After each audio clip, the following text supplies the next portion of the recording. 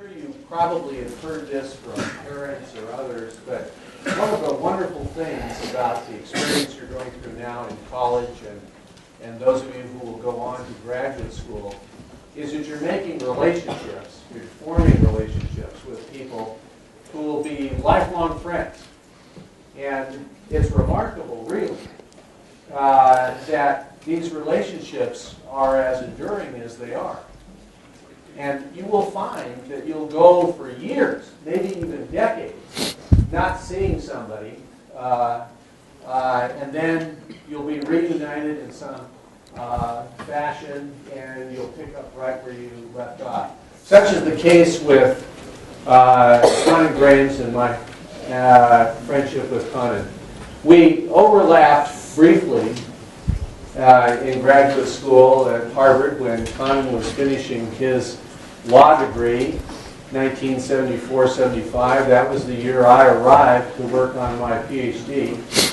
The next time I ran into Conan was in Japan, almost a decade later, when I was doing some research at the Harvard Business School, and he was there for Bristol-Myers Squibb, serving as an international lawyer and doing some amazing things. And I happened to run into him one day on a Sunday at church, and he and his wife, Cindy, graciously invited me to come spend the afternoon and have dinner with them at their lovely home in Tokyo.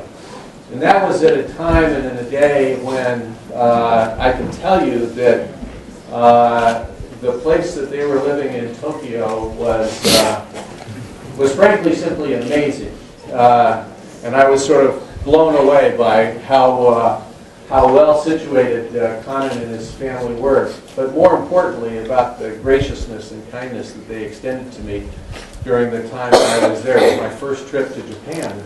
I was seeing many new things for the first time. I've since run into Conan one or two more times, once in the course of my career as a consultant, doing executive education programs for leading companies, and he was still at Bristol-Myers Squibb at that time. And this would have been back in New Jersey, near Princeton. And then, not long ago, a couple of years ago, when the tsunami hit in Japan, I was reading in the newspaper that Conan and his wife, Cindy, who had served in Japan as mission presidents in the Sendai area, which is where some of the most devastation occurred, they were back in Japan serving in another role in public relations. And it was wonderful to hear of the kind of service that they were giving. It's no doubt in my mind that Conan is one of America's greatest authorities on Japan. And I am sure that were there native Japanese speakers here in the audience, they could attest to the fluency of his language. You know, the Japanese, like some other cultures, are sometimes a little put off by people who can speak Japanese as fluently as they can. Gaijins that can speak the language as fluently as they can, because they literally forget that they are non-Japanese speakers. And having penetrated that veil, it causes a little bit of insecurity on their part. We have today an extraordinary individual in Conan Graves. You're going to enjoy learning from him about his career and his insights from the pharmaceutical industry. I hope we'll also hear about a lot about Japan too. So if you will, please join me in welcoming Conan Graves.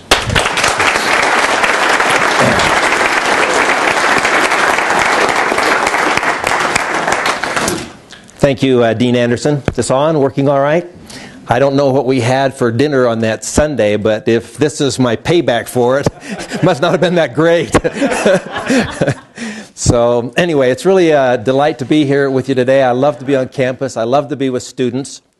And again, he talked about our situation, how well situated we were in Tokyo at that time. That was probably the nicest situated we ever were. It has been all downhill both before and since that time. But I like the story by Mark Twain, who said that measure of a man's success in life is not by how much money he made, but how many stories he has to tell at the end of it. And so I hope I have stories, and I hope to share some of those with you today, and hopefully you'll be able to pick up some lessons from those stories and maybe some insights about careers in business and specifically international business. So I'm convinced that Beyonce must be somewhere on campus today. The power's gone out like it did at the Super Bowl. So, I appreciate being here today. If we don't make it through the power today, we'll just be in the dark, but looking forward to it. Now, I have to tell you that I am, in fact, a Utah State graduate. There I am, 3 years of age, right there. And my dad was a Utah State graduate. And I was 2 to 3 years old when we were there, and we lived, this was married student housing, Quonset hut, uninsulated Quonset hut.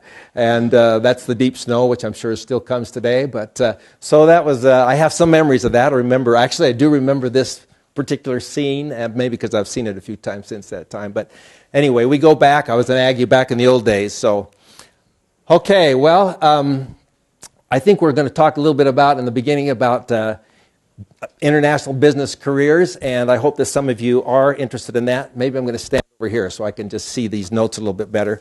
I don't want to walk in front of the screen, but I've learned over the years what I think are the keys to being in international business, maybe from a lawyer's perspective, but I think it's true with no matter what field you're in. And I've come to call this the three-dimensional matrix of international business.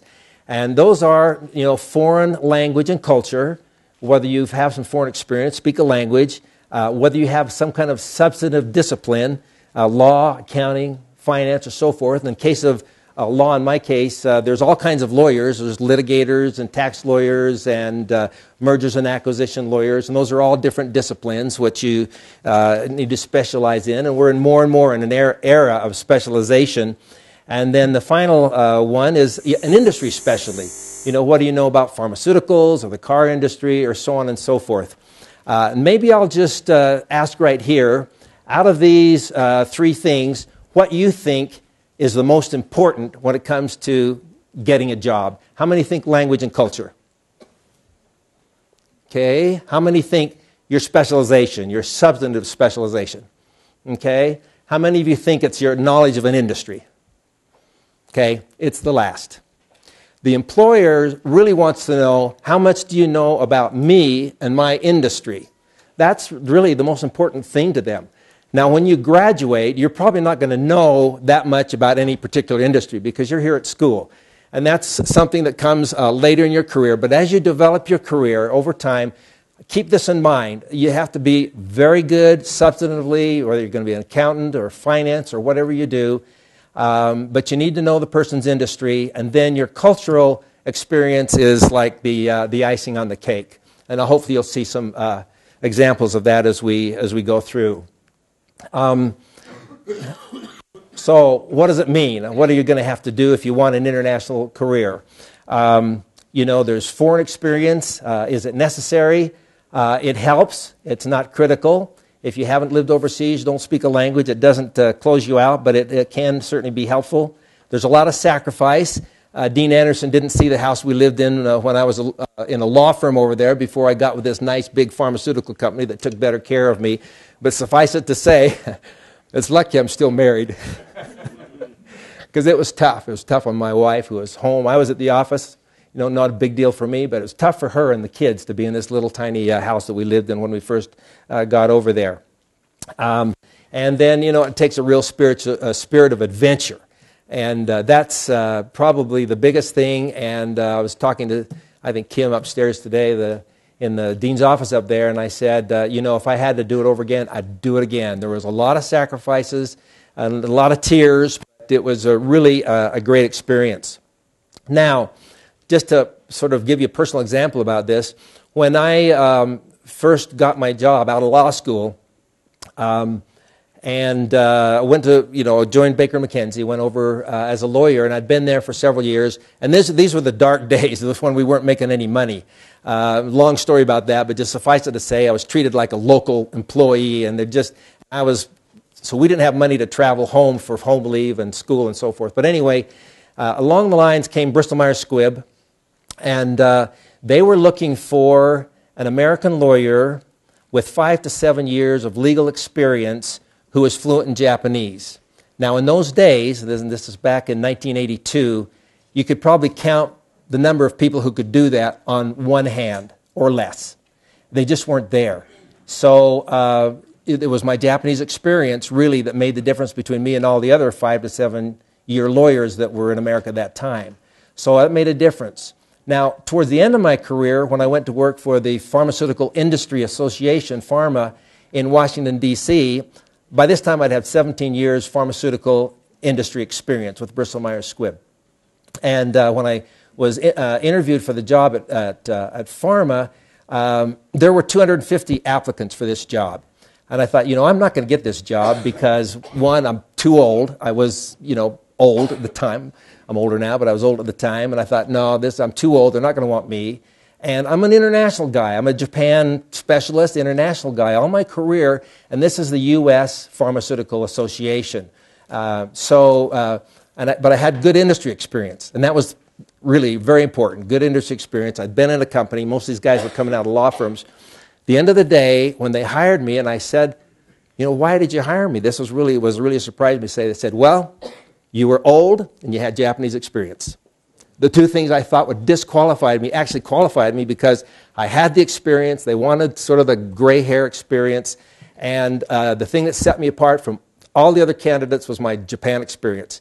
Japan's the second largest pharmaceutical market in the world, and they wanted somebody who could relate to that, along with everything else. So that's just some personal things there. Let's see.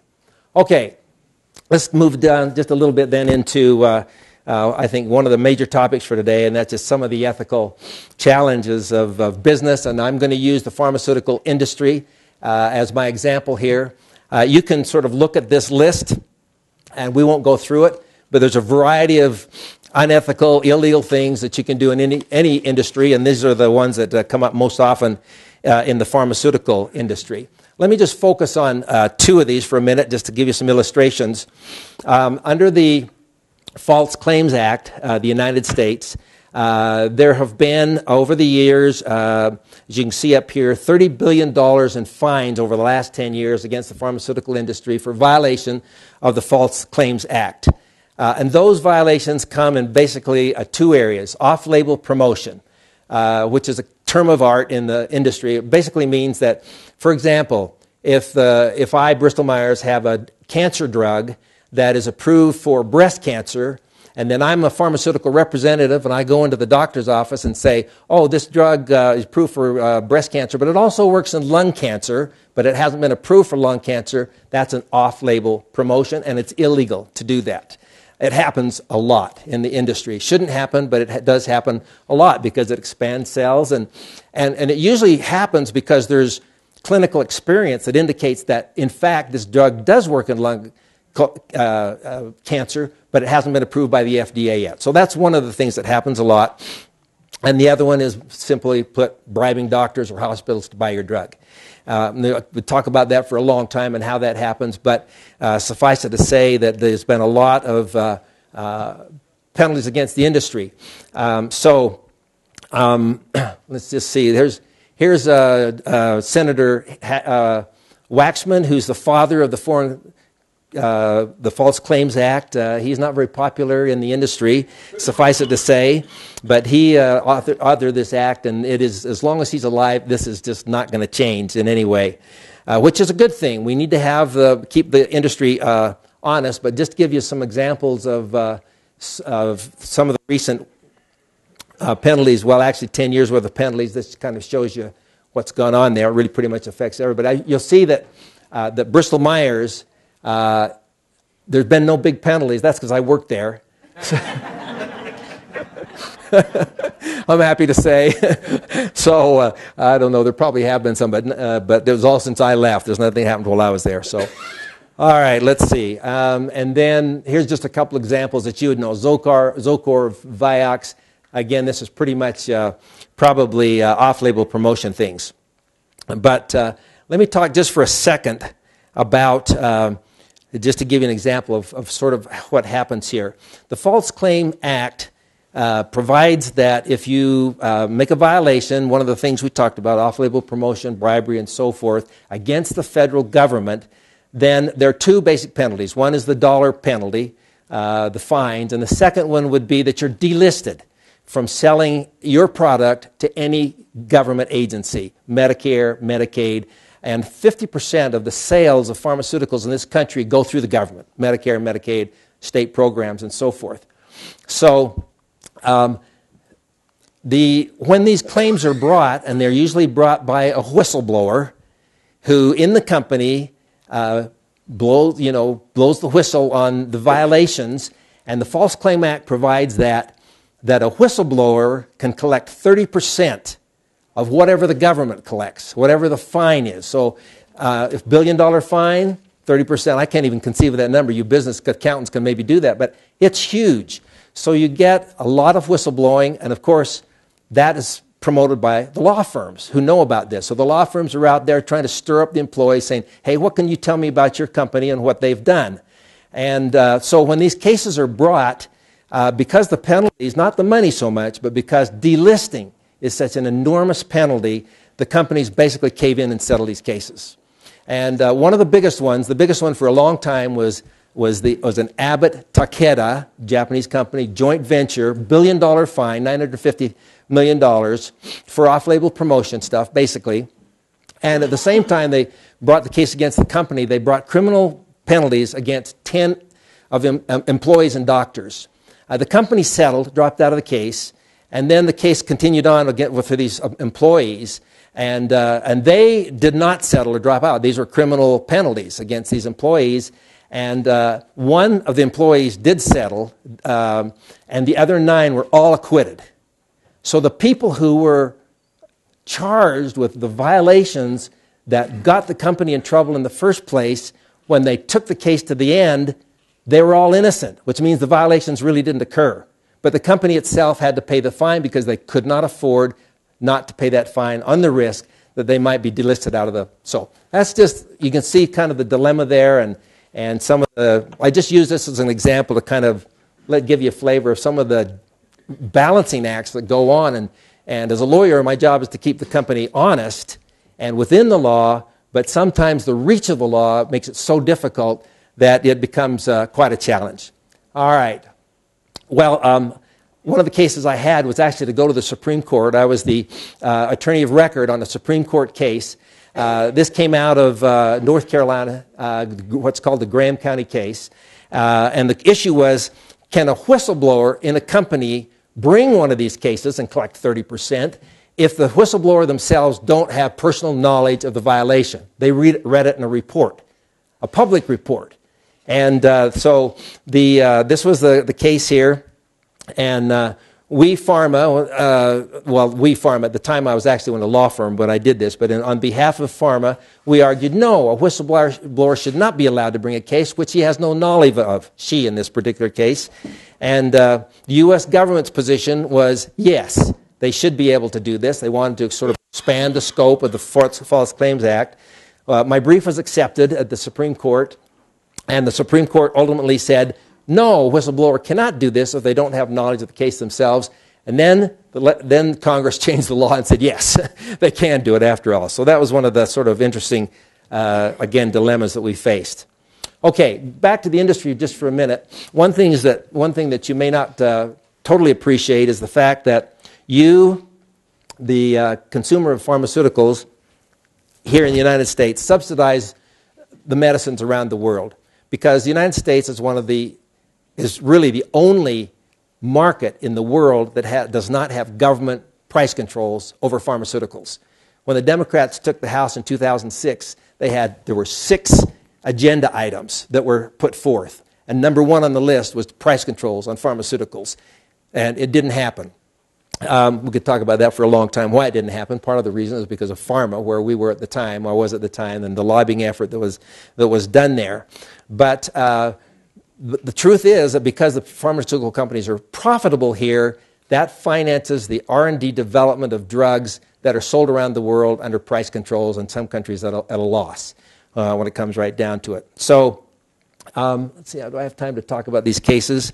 For example, I will talk about one case in Australia. This is a Bristol-Myers case. Bristol-Myers had just purchased Squibb, and we learned that our cancer oncology product manager in Australia was falsely reporting the cost of the goods in Australia, because the price of pharmaceuticals was determined by the government based on the cost of the goods and producing the goods. And he was submitting false reports on this in order to raise the price of the goods that would be reimbursed by the government.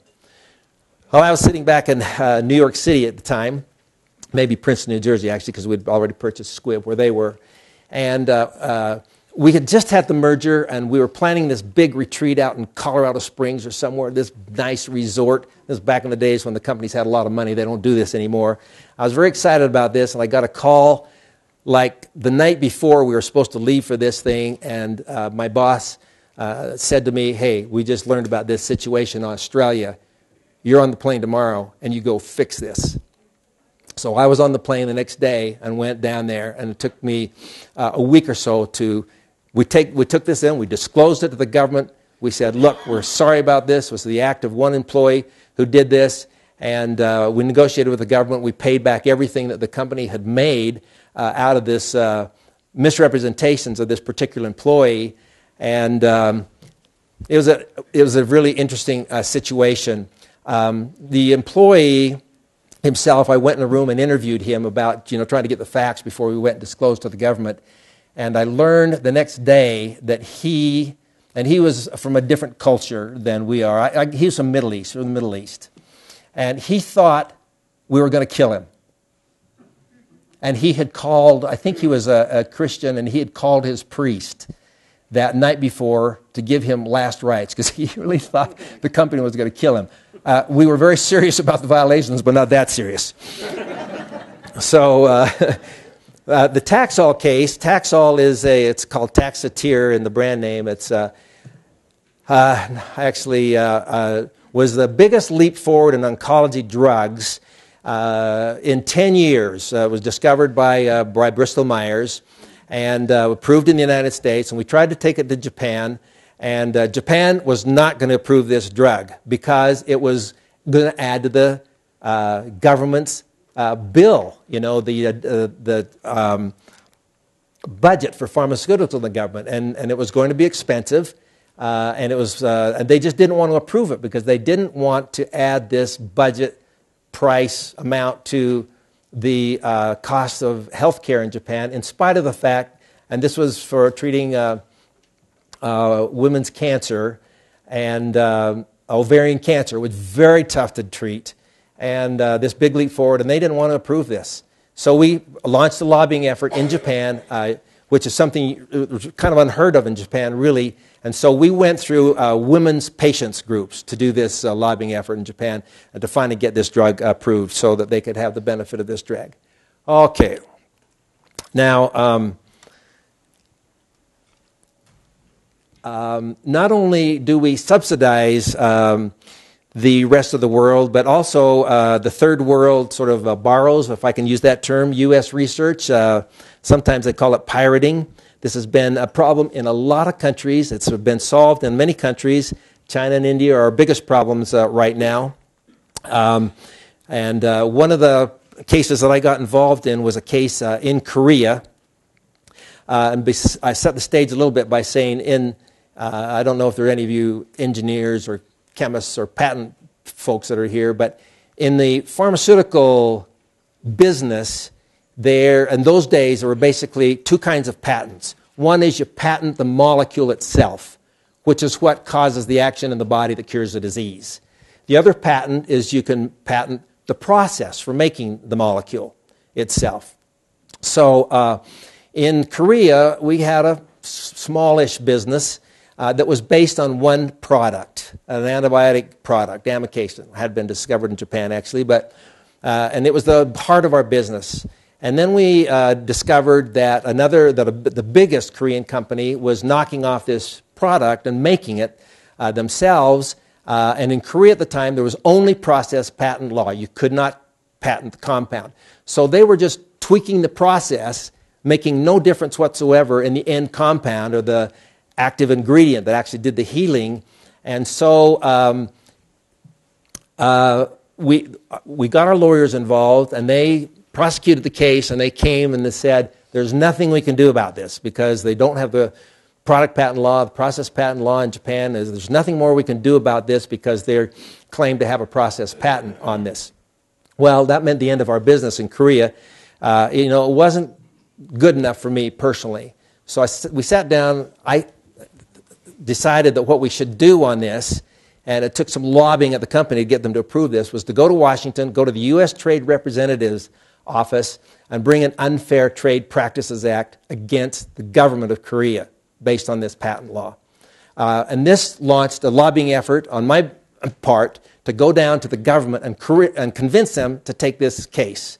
And it not only took a lot of lobbying with the USTR's office itself to get them to take this case, but I had to go through every single department in the government that was involved in any way with Korea. Department of Defense, Department of Commerce, Department of the Treasury, Department of Labor, Department of Agriculture, and then on the Hill. We went up on the Hill. It took a year. We finally got it accepted.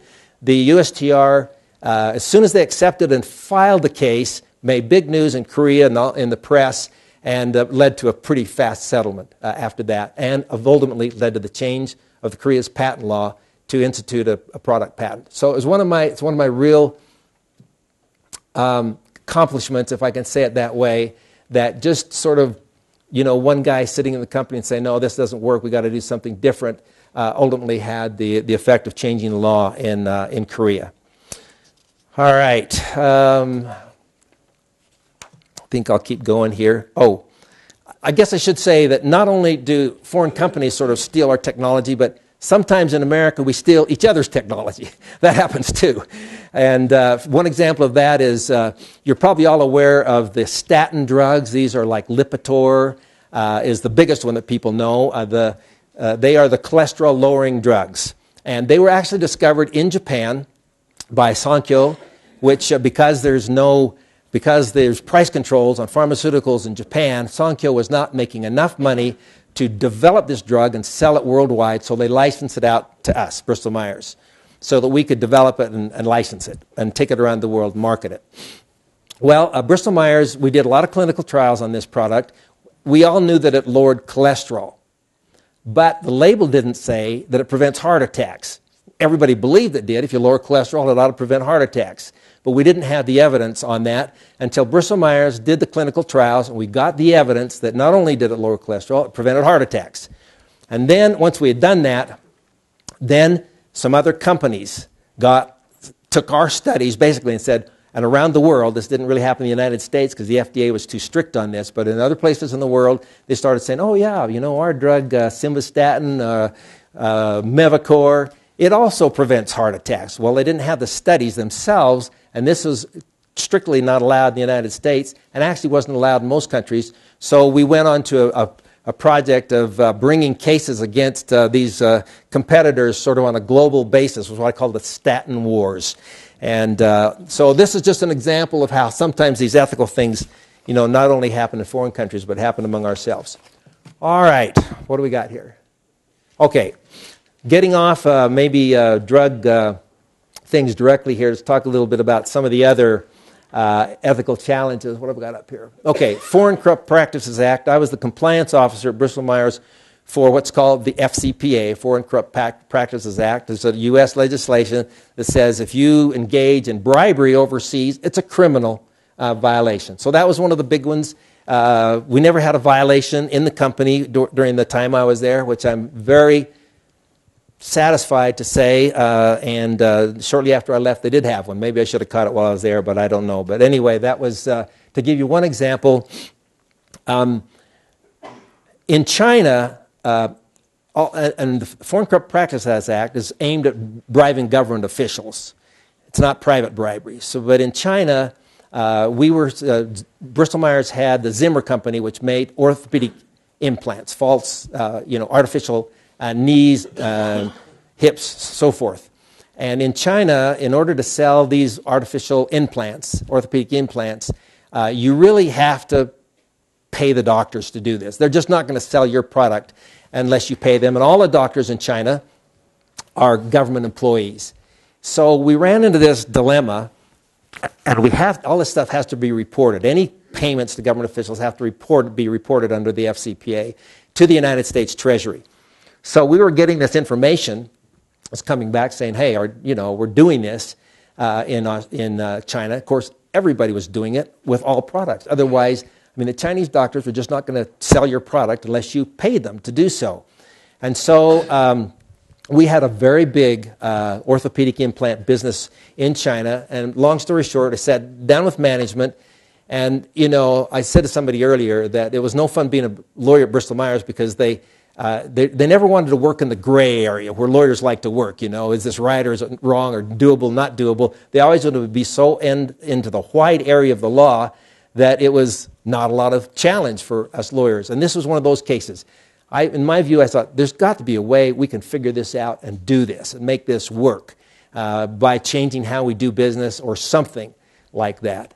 And the company just said, nope, we're not going to do it. And we shut down a multi-million-dollar business in China, completely pulled out of China on that business because of that. So I was proud of the company for taking that position. I obviously supported it, but often thought that, we could maybe be a little more creative and look for a way that this could maybe be done.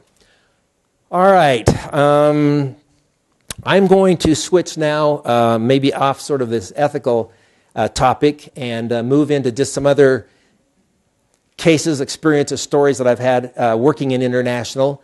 And I don't know, we'll have a Q&A at the end, so if you want to come back to ethical things, we can come back to that in your Q&A. Although if there's any burning questions on ethics, I'd be happy to take those right now. No ethical dilemmas. Good, we'll move on. All right. I just mentioned these. These are, let's see. Oh, let me add this. I threw this slide in. It's not on my... No, I just threw this in this morning, as a matter of fact. This is a slide that came from Steve Albrecht. Some of you might know Steve Albrecht. He is a professor at BYU, was a missionary companion of mine. He is the premier accounting, fraud, white-collar crime expert in the United States. He's testified in all the cases, from starting from Enron to, you name them, they're all there. And anyway, this is a slide that I borrowed from him. This is a survey that was done of college students and the ethics of college students. I think you can see this and sort of reach your own conclusions without me going through it. But I think the point of this slide to me when I sort of saw this morning was, it's not the businessmen necessarily. This is not where it starts in business with making a profit. This starts with you guys. Your ethical values. And it probably starts before that. It starts with parents and how you're going to raise your children. But I think that ethics, it's not just sort of business ethics. I think it's ethics as a topic in general. And where are you, and will you take this wherever you are into your business careers with you? So just a sort of a word of conclusion on there. I think this shows a trend that we're moving from, these years into these years, and the trend is not good in this country. And I hope that one of the things we'll come away from today is a commitment to reverse this trend in our own personal experiences. All right, moving on. Let's see. Okay, my other favorite cases. One of the things I did in Japan when I worked for the law firm was set up the very first MLM business. Anybody know what an MLM? Multi-level marketing business, okay? And this is a huge industry now in Utah. It wasn't back in these days. This is like 1980, no, probably 1978 or something like this. And there were, none of these companies were in Japan. They had what they call pyramid marketing, which is, pyramid marketing is different than multi-level marketing. Pyramid marketing was a scheme where if you recruit a distributor and he has to pay you to join the business, and you make money by recruiting distributors and they pay you a fee and you don't sell products. Multi-level marketing is you don't get paid, the distributors down your line don't get paid unless you sell products. And so there's a big difference between those two, but we had pyramid marketing in Japan. The government was very upset about this, and so when Amway came to Japan and tried to set up multi-level marketing, this was a really difficult, huge deal with the Japanese government.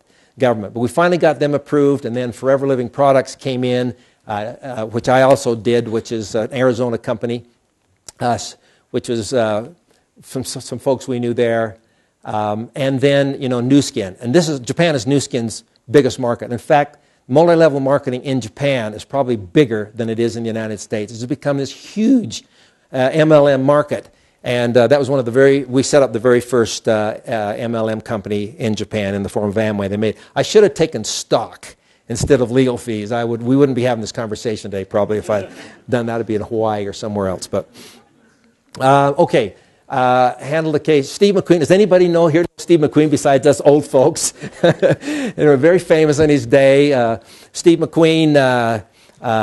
There was a movie, The Great Escape. If you haven't seen Steve McQueen's The Great Escape, it's a classic. You have to go see it.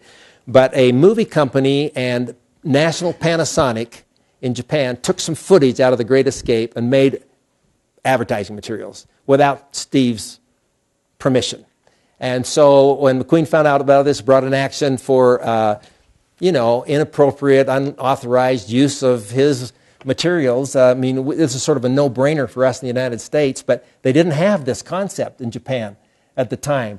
So we made up the concept that this was a violation of right to one's own likeness, that you cannot take a famous person's likeness, photos, movie clips in this case, and use them for commercial purposes. And they didn't have this concept in Japan. This litigation went on for about 10 years. I had the chance to meet Steve McQueen in the office once. He's shorter than I am. He's about 5'6", which you'd never believe. You'll see the movie. But anyway, went on, and Steve McQueen finally passed away. And the month after he passed away, the court finally handed down a decision in his favor with $100 damages. So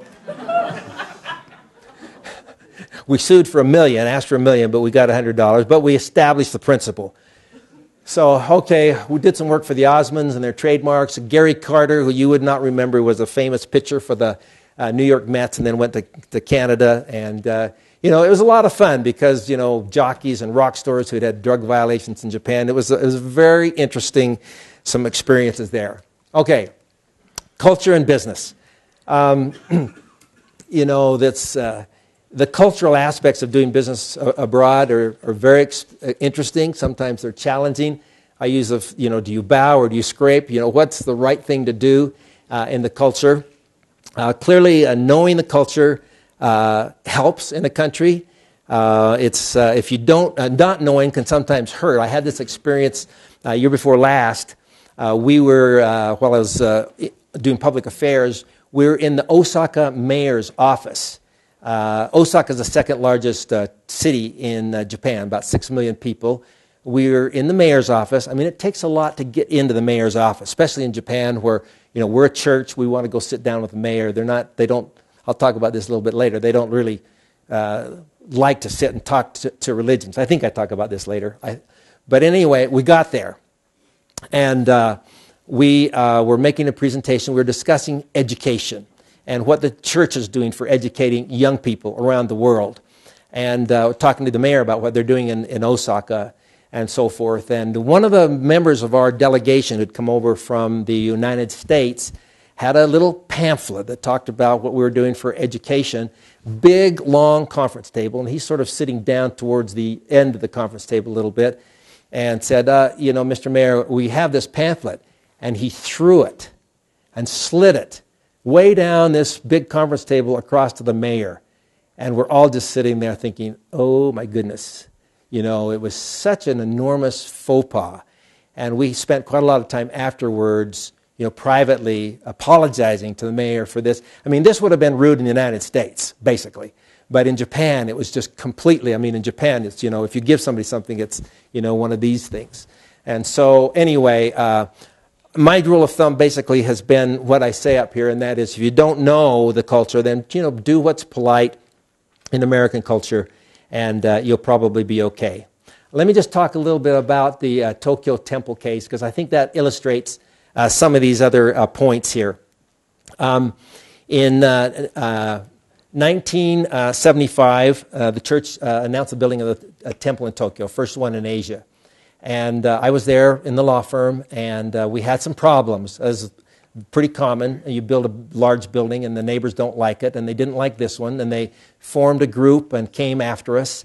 And the basis for this, and this is a cultural thing, was that the building of this temple, which is a fairly large building in a very nice neighborhood, and these folks have seen it, across the street from a park, was going to cast a shadow on the neighbors and take away their right to sunlight. Now in Tokyo, this is a big deal because it's 13 million people, 33 million people in the greater Tokyo area, a lot of people, and having sunlight in your windows is a big thing. And so the neighbors came together and threatened to bring a case against us for this. And make a long story short, this went on for about a year, completely stopped the construction for about a year. I was there in the law firm at the time, and Adni Komatsu, who had been my mission president, was then the area president, called me and said, hey, can you do anything with this? And so we worked on this for a period of a year. And the neighbors were an interesting group of neighbors. It's a very wealthy part of Tokyo where we bought this land right after World War II, and it was a bombed-out old house. And but it had become a very, sort of ritzy embassy district. And we had a movie star was a neighbor. We had a big construction company that was a neighbor. And there was a piece of property that had 6 Mongolian families squatting on it because they had been, these guys had been foreign exchange students in Japan during the war. And when, China took over Inner Mongolia during the war, they just decided not to go back. And so they squatted and had little tiny huts on this land. And they were part of this group that are opposing us because we were going to cast a shadow on their little huts. So one summer, during the summer, when this thing was going on, we could not settle this dispute. It was just going on. And one summer, we had a professor from BYU named Paul Heyer show up in Tokyo. Probably I'm sure the only man in the church at that time who spoke Mongolian. And we took him over to speak to these Mongolian neighbors, explained who we were, what we were trying to do there. And the other guys would not settle, and we had offered a monetary settlement that we felt, based on the legal cases, was fair for per hour violation of taking away your sunlight. Sunlight actually had a price on it, based on the cases. We had offered this, but the rich guys didn't want to settle for this. But anyway, this guy who speaks Mongolian shows up, sits down with these Mongolian neighbors, and is able to speak to them in their own language, and they settled out. So that's just a little example of what a culture, language aspect of sort of doing business in a place can help. Took a lot of patience. At the end of the day, it took a lot of good faith, I think, on our part. We never, from the day we made the offer to the day we, I shouldn't say settle this case, because what happened at the end of the day is that they basically said, we're going to sue you because they wouldn't accept the settlement offer they had made. And I remember this guy, lawyer, pounding on the desk, which never happens in Japan, really, saying, you leave us no choice but to sue you. And we said, okay. And so we brought in the trucks and tore down the old mission home and started to build a temple. And every day I'm holding my breath. When are they going to sue us? When are they going to sue us? And, they never did sue us. And because I think they knew that we had made a fair offer and it was going to be a huge loss of face for them to go into court. And the judge says, well, how much have you offered these people? And we said, well, this is what we offered. And the judge says, well, that's fair. So they weren't going to do that. So anyway, learned a lot of cultural as well as legal lessons from this particular case. All right. Public affairs. This is sort of switching to the experience we had in Japan starting in 2010. Brett, where are you? You're here in the class somewhere. Okay, Brett's right there. I came home from Washington, D.C. after being in the pharmaceutical industry over there and So came back to Utah after being gone for like 35 years from Utah. We built a house down in Draper. I'm down there trying to start my own practice, minding my own business, and Brett's dad called up from Japan. He was the area president of Japan, and said, hey, would you come over here and do public affairs for us? I gave him a long list of reasons why I couldn't do it, why this was not a good time, but basically said, but if you call us to come, we'll come. So he said, let me think about it. 4 days later, he called us up and said, we'd like you to come. So I said, well, my private practice isn't doing so well anyway, so I'll go. So I figured that it was, just starting out. I hadn't invested that much into it at this point. So we went. It was a great experience. Just trying to see if I can capsulize this just a little bit here. I'd had a little experience back in New York City working with the United Nations for the church in trying to work with United Nations ambassadors in countries where the church was not yet accepted. So that was a little experience I'd had. But when we went to Japan, the key job there was to try and build bridges from a public affairs point of view. And the big challenge was in Japan, there's this enormous separation of church and state and I'll just give you one example. When the church built its temple down in Fukuoka, second temple in Japan, we had the U.S. ambassador, Tom Foley, been speaker, I think the majority, he'd been the Senate majority leader. Very well-known politician. He was the U.S. ambassador. Our public affairs guy at the time was Norm Shumway, who had been a U.S. congressman, obviously knew the ambassador. He invited him to come down to a VIP reception for us down in Fukuoka. He came down. We invited all the government officials in that area down there to come, and nobody came. Not one of them showed up because the Japanese government just does not want to deal with religions. There's just such a strict separation of church and state. And part of that is because of this thing right here, the sudden gas attack, 1995, this sort of, religious cult in Japan. That's what they call us sometimes, I think, wasn't it? But anyway, they had this subway gas attack that killed a whole bunch of people. And since that time, it's just hands off for religion. So, and if you watch the press, sometimes the Prime Minister of Japan will go to the Yasukuni Shrine where the war dead are, and everybody gets so upset about this. Anyway, so we had this, when we went to Sapporo year before last to do the groundbreaking for the Sapporo Temple, 10 years later, we had a former prime minister and a whole bunch of other government people come. And the reason for that was probably because of what we're going to talk about next, and that was the humanitarian effort that we had put in Japan. So this is a picture of me there. When we got to Japan, after Brett's dad asked us to come to Japan, and I think it was mentioned earlier, my wife and I had been in Sendai 10 years earlier when I was the mission president there. And so we go back, we're in Tokyo, been in Tokyo a few months, and this earthquake happens in Sendai. So don't think it was a coincidence, but it was a wonderful experience for us to be back there. And this is an unbelievable experience in a lot of ways. I'm just going to try and sort of walk through this. This gives you sort of a feel for sort of the immensity of this tragedy. I think this one alone right here sort of tells the experience. And of course, close to 20,000 people died in this.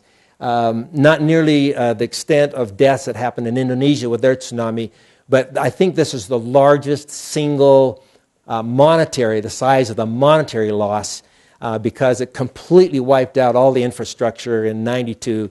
The railroads, the buildings, everything was gone if it was within a mile or two of the coastline there. So anyway, let's see what we got here. Okay, these are just some pictures of this situation that just give you a feel for what happened there, and we can just talk a little bit about this. As you saw there, I think 450,000 cars destroyed, a little car on a building there.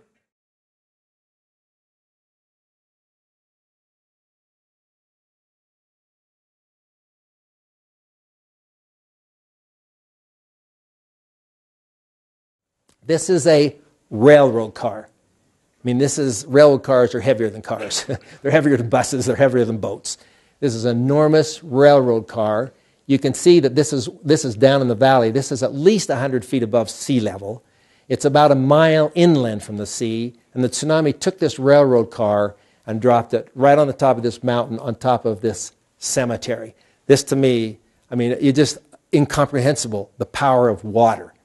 It was coming in somewhere between, when it hit the shore, it was normally somewhere between 10 and 30 feet high wave. But as it went up these canyons, you kind of see that this is there's a canyon here. As it came up the canyon, it was going up to 120 feet wall of water. And it just took everything in its path and just washed it right up, including this railroad car. So, okay. Whoops, am I going the wrong way? There we go. That's my wife and I doing. We got really involved in the humanitarian effort. We could talk about this. I'm very passionate about this. We could talk about this for a long, long time. This is a refugee evacuation center. What it looked like right after the tsunami when people had lost their homes, they were going into, this is a gymnasium, and this is how they're living. And we went in, the first gymnasium we went into, they had 350 people in originally, and down when we got there, there's 250 people that were just living like this on the floor, and they lived like this for 2, 3, 4 months. They eventually went into these temporary housing units built by the government. This is basically prefab housing, and this is the size of these units. This is for one man. Sometimes there are families of 4 living in these little places. The church put a lot of effort into its humanitarian effort. This is a cleanup job of a Shinto shrine that we did. This is a group of missionaries, actually, that did this one. This is Steve Albrecht, I think, right? Whoops. That's Brett's dad. That's Elder Stevenson, who's from Logan, Utah State graduate and honored graduate here recently. But this project at the Shinto shrine that we did led to us being invited by Meiji Shrine down in Tokyo, which is like Shinto is it doesn't have a centralized organization like you might imagine with the Catholic Church or with us. Shinto is very split, and so is Buddhism, actually. But I liken it to our invitation to go to the Meiji Shrine in Tokyo was like being invited to the National Cathedral in Washington, D.C., and they asked us to talk about our humanitarian aid effort throughout the world. Because these guys at Meiji Shrine said, you went up and helped us clean up this shrine up here. We didn't even go up to clean up these shrines. We don't do this. This is not something that they would do, and they were just really sort of overwhelmed with the fact that we would send this group of people up to help them clean up when they didn't even do it for themselves. So this led, from a public affairs perspective, as a great opportunity for us. So there's some of our guys with their helping hands vests on, showing just a little bit what was involved. In the early days, shoveling mud. I mean, the muck and the mud was just sort of unbelievable. The smell was incredible. Making hygiene kits. This is a project Cindy and I went on. This was one of our early trips up there. I made 17 trips up into the area, but we were working on shoveling out this lady's house. Let's see, this lady here. Her daughter came by, who lived in a separate place. I said, "How are you doing? How's your family?" She says, "Oh, my family was fine." She says, "But we lost my brother and his 2 children." And she said, the good news was we found their bodies. And you saw before there's like 4,000 people missing that were never found. And I didn't realize how important it was to be able to find the body, and it gave me a big appreciation for how that brings closure. But she says, we found the body of my brother and the 2 children, and when we found them, they were holding on to each other. So we knew that they had died together. And that was really a great comfort to her. So I think this is the last slide I have, and we'll move into a little video that I brought here. This is a picture of Taylor Anderson, and you may have heard this story on CNN. This was national news. Taylor is an American young woman from the Virginia area who is over in Japan, Ishinomaki, teaching English, JET teacher, Japan English teachers for the Japanese government. And after the tsunami, was missing. And I got a call. This was like second day after the tsunami. And I got a call from our Washington, D.C. Public Affairs Office from a woman I knew there pretty well. And she said, I have a friend who has a friend whose daughter is missing in Ishinomaki. They can't find her. And this woman was not a member of the church, but she said, I know you have missionaries all over Japan. Is there anything you can do to help look for my daughter? And so I got this call from Washington, D.C. By this time, we'd evacuated all of our missionaries out of the area. We had two sister young women who were in Ishinomaki. They'd been the last ones we'd been able to find. It took us 5 days to get them out. But basically, and it was so, we could talk about this for a long time, but if you want to talk about emergency preparedness, and if I asked you what's the number one big problem you'd think about emergency preparedness, most of you probably wouldn't say this, but it's gasoline. Being able to get in cars, gasoline for cars, because the gas stations were all wiped out and there's no trucks bringing gasoline in. So we couldn't get in. That was the big problem. But I called our welfare manager who had been able to get up there, and I said, you know, this is a situation with this Taylor Anderson. Is there anything you can do about it? Well, long story short, you know, we had no success with that. But I got up on day 10 after the tsunami and went up. Elder Stevenson, Gary Stevenson, called and says, you have to come up. I was doing public affairs. He says, you have to come up and document this. So we went up. Public affairs soon changed to emergency relief and humanitarian relief. We didn't do so much public affairs, but we went up. We found a hotel that was open, had no hot water, but it did have electricity. I was staying in this hotel, went there for about 4 days, and I was checking out. I was standing at the checkout counter at this hotel getting ready to leave, and there was another tall American who was standing there checking out. And there's a bunch of camera equipment stuff around, so I thought maybe he was there as a reporter trying to report on this disaster. And so I said to him, I said, what brings you over here? Are you doing reporting on this? He said, no. He said, we came over to bring Taylor's body home. So for me, that was pretty impactful and a pretty emotional experience. When you take a disaster of this magnitude and bring it down to an individual level to see, you know, what was going on over there was pretty powerful in a lot of ways. But it was a great opportunity for us. Took our international career, being a lawyer all those years, and then took it into basically a volunteer assignment and being able to have an experience like this. So there's a lot of things that an international career can lead to, and I think we'll close off here. I have a little short video I think we'll show you, and then we'll take any questions that you might have. There you are, the video guy.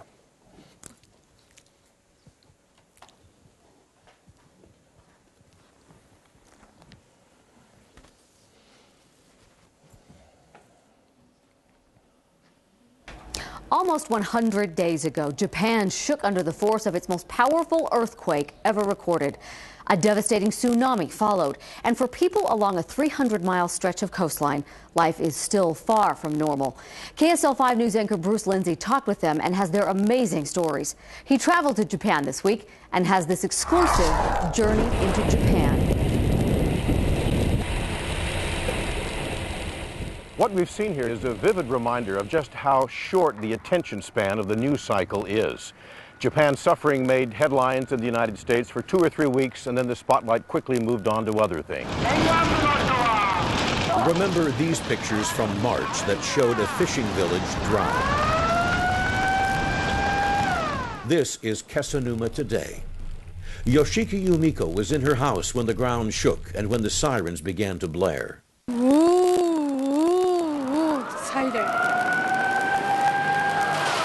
Yumiko-san struggled to make her way up the hill to higher ground. She has not gone back. She says she has no idea where her house is. It was washed away. If I went back, she says, I wouldn't know where to find it. As overpowering as the sight of Kesennuma's wreckage is Kesennuma's smell, a smell of sludge, even a smell of death. In other cities on the coast, Ishinomaki and Higashi Matsushima, the devastation is beyond belief. These are the casualty numbers today from the quake and mostly the tsunami. More than 500,000 homes damaged or destroyed. 91,000 people still living in evacuation centers. More than 15,000 people confirmed dead, plus another 8,000 still missing. Count little Haruno Koizumi lucky, even though she is still living in a tent in an evacuation center. She says the house was washed away. Some of it was okay, the second floor, but the rest of it was washed away. It's down close in the rubble where the tsunami really gets personal. A notebook, a tube of toothpaste, a dress on a hanger, a shoe on the ground. Remnants of people's lives, people who lived here, people who died. And then the intrusions so out of place, like ships in the middle of where an upscale neighborhood used to be. The life of these coastal cities and villages used to be the fishing fleets that brought in the daily catch. Their plight has become the focus of a humanitarian outreach of the Church of Jesus Christ of Latter-day Saints. This week, a top official of the church is scheduled to make a presentation to a group of fishermen here to enable them to return to their livelihood at sea. We'll be there for that ceremony and bring you the story tomorrow. Deanie? All right, Bruce, see you tomorrow. People in Japan yelled to workers, "Hurry, run," from powerful waters during Japan's tsunami in March. This video released today came from a family that lived on a hill overlooking a wharf. Residents want the city's fishing fleet to recover. And now the Church of Jesus Christ of Latter-day Saints has expanded its relief efforts for victims of Japan's earthquake and tsunami this week with a humanitarian donation to a fishermen's cooperative. In tonight's Journey into Japan, Bruce Lindsay reports exclusively from coastal cities. The view from the minivans that rolled through the rubble of cities that once were left even a veteran observer of natural disasters unable to find a comparison. Have you ever seen anything like this? Never. Nothing compares with the degree of devastation and the width and the breadth of it. 300 miles. The tsunami devastated the coastal fishing industry in this part of Japan, and just repairing the boats is not enough. That's what led to the presentation this week from the Church of Jesus Christ of Latter-day Saints. If we want to go out in the ocean, we don't have ice. Mr. Kikuchi says we need ice. He heads the fishermen's cooperative in Watari. The tsunami tossed their boats inland, shattered their warehouses, destroyed their docks, and fouled their nets. The men with weathered faces are working on repairs, but they had no hope of affording a replacement for an expensive refrigeration unit that makes ice. Yes, the livelihood of more than 200 families depends upon ice to preserve the catch. Our gift consists of a 3.5-ton ice maker, 5 Subo refrigerator, a cooler truck, and other equipment and supplies to be decided in the future. We hope in some small way this will assist you. We wish you well. In Japan, religious organizations are not in the mainstream of society, and churches can find it difficult to extend even gifts with no strings attached. Latter-day Saint leaders hope the successful negotiation of this gift will be a breakthrough that will lead to expansion of the church's humanitarian efforts for victims of Japan's disasters. Education, employment initiatives, agricultural initiative, fishing initiative are 3 of the areas that kind of go along with all of the volunteer efforts that are being made. We couldn't be happier with the support that we felt from home, both monetary support and the prayers that have been offered on behalf of the people in Japan. This comes from the $2 and $3 and $4 and $5 donations we receive on Sundays from members around the world as part of that humanitarian fund that allows us to represent the church in these kinds of endeavors. I wish that they could be here and experience the joy that comes into the eyes of these individuals whose future didn't seem bright. And now we've lightened their load just a little bit. The gift of an industrial ice maker is compatible with the church's principle of self-reliance. These are, after all, not men who need to be taught how to fish. Bruce Lindsay, KSL 5 News, Watari, Japan. We'll have more exclusive stories and video from Bruce's journey into Japan in the coming days on KSL 5 News. Okay, that's 4 it. months,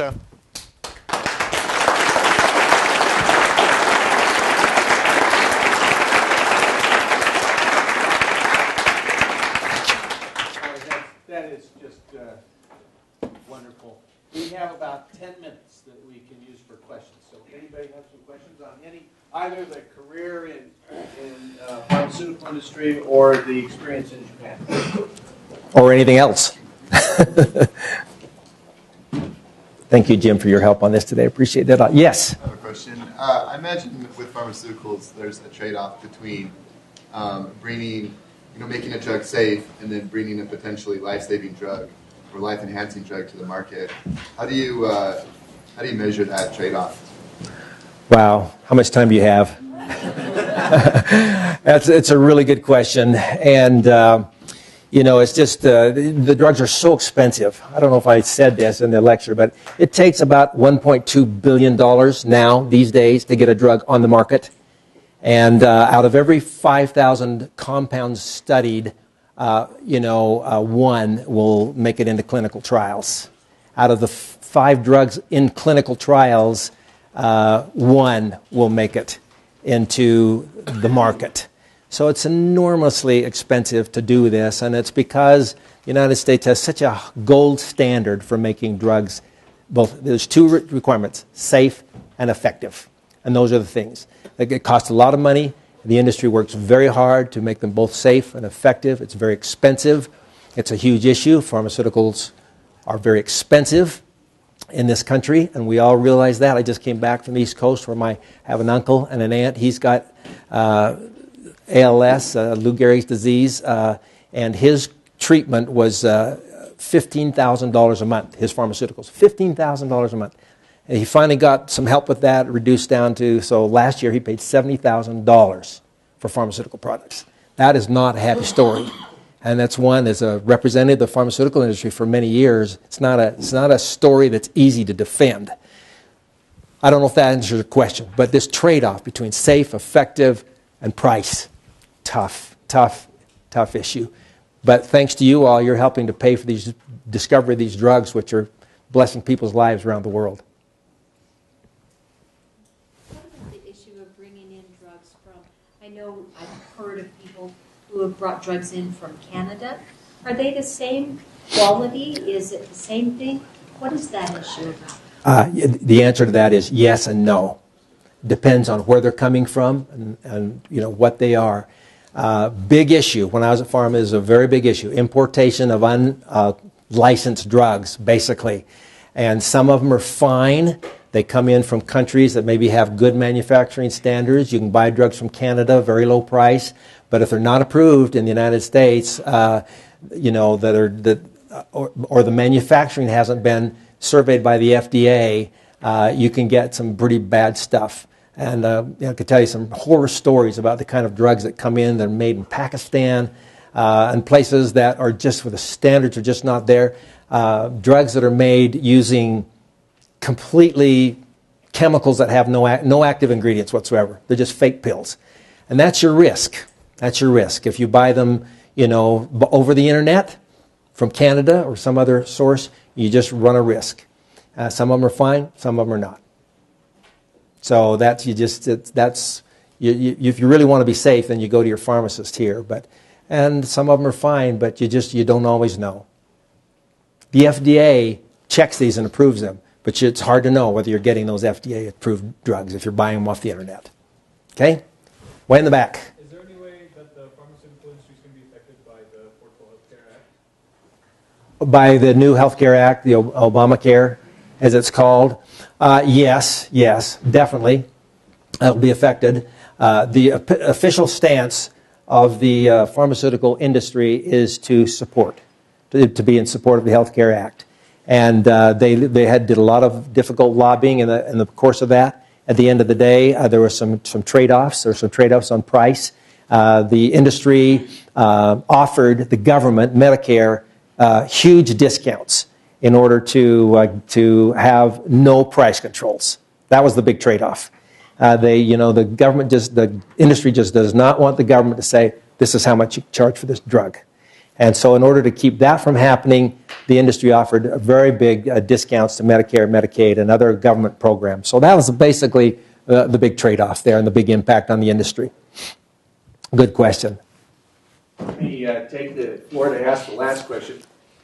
When the pharmaceutical drug benefit, the benefit package was passed recently. There was a lot of conversation about how expensive that was going to be and the extent to which that might exacerbate the deficit and so forth. But as you did your analysis on that pharmaceutical benefit package, did you find actually that the pharmaceuticals net lowered healthcare costs in America, or was there a net increase in cost to that benefit package? For the government, on the government's part? For the government, yes. Right. Well, it cost the government money. I think you're referring to the Part D, Medicare Yes. Part D senior citizen drug benefit. Right. Which I'm very much grateful for today as a senior citizen. Last year, this Medicare starts to look pretty good. So, yes, this was passed in 2005, went into effect 2006. Basically, this was a big lobbying effort on the part of pharma. I walked in a few days after it went into effect. And the industry really pushed hard to get this benefit for senior citizens. It costs the government a lot of money for this benefit. The industry lowered prices. It's very competitive, and the insurance companies provide the benefit. They negotiate prices with the pharmaceutical companies. Pharmaceutical sales went up. Good thing. Prices went down. Bad thing, but overall good for the companies. Cost the government money. This is going to be an ongoing discussion as we look at fiscal cliff, budgets, ceilings, and all these kinds of things. This is going to go on for a long, long time. How about in terms of the cost savings associated with hospitalizations, if you can do it with drugs rather than putting people in the hospital and giving them surgeries? Let me give you this example if I can. Japan, where I know a lot about, everybody basically has free pharmaceuticals, basically, under their healthcare system. Very small copay. And the Japanese population consumes multiple times the amount of pharmaceuticals that we do because the government pays for it, and doctors make money by dispensing pharmaceuticals. You don't go to a pharmacy, you go to your doctor, he gives you the drugs, and he gets a profit out of doing that. So the Japanese take many more pharmaceuticals than we do. Not necessarily a good thing, but their longevity and health far surpasses ours. And and this could be a long argument, but just to make a little point, I think the fact that they have basically free access to pharmaceuticals makes them a very healthy population. And this is it's not the only reason. There are a lot of factors that go into that, but we believe that the fact that they have good access to pharmaceutical products and the end of the day keeps them healthy. And were it not for the fact the government pays for all health care there, would save a lot of money in the system because they're so healthy. I don't know if that answers the question. Why don't you join me and thank you. Thank you.